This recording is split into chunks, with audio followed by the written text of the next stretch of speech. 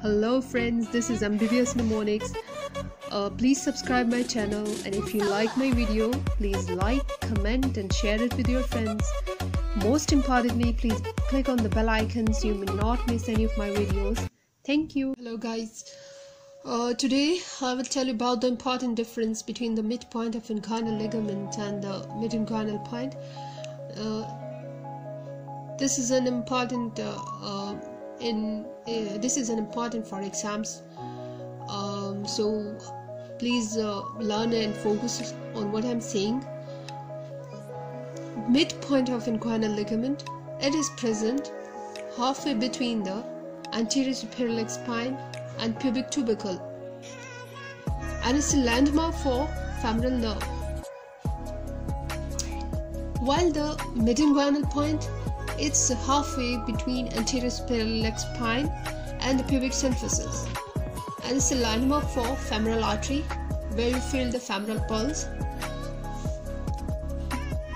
Note the difference. Here it is between the anterior superior leg spine and the pubic tubercle, while here it is between the anterior superior leg spine and the pubic symphysis, and it's a landmark for the femoral nerve, and it's for femoral artery where you see the femoral pulse, you feel it.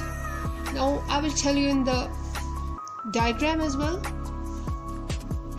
This is the diagram now, just focus on it. This is the anterior superior leg spine, ASIS. This is the pubic symphysis, PS, and this is the pubic tubercle, PT. So the halfway distance between the anterior superior leg spine and the pubic symphysis is mid-inguinal point, that is MIP. Now, and it's a landmark for femoral artery where you feel the femoral pulse.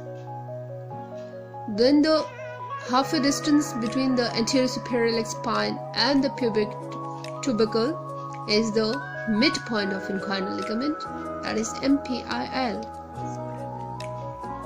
and it's a landmark for femoral nerve. So guys, after seeing this diagram, I know it would be really easy for you to memorize the difference between the mid-inguinal point and the midpoint of inguinal ligament. Thanks for watching.